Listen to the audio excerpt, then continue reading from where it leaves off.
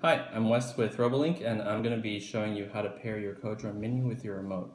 So out of the box they should be paired, but if you find that they aren't, this is how you're going to pair them.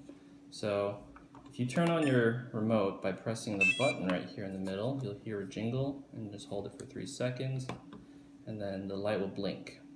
And then if you plug in your CoDrone Mini's battery, and you see that it's also blinking, that means that the remote and the drone are not paired. So what we're going to do is we're going to unplug it and then replug it, and then in the first 20 seconds you're basically going to shake this a little bit until you see that flashing blue and red.